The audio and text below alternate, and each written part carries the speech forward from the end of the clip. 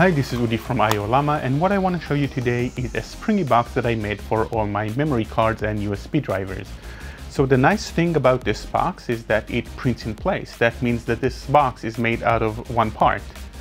So this box prints on the side, and there it starts printing the spring and slowly goes up. We print it both in white and in black. Let us know which one you like better in the comments. And the nice thing about this print is that it doesn't use supports.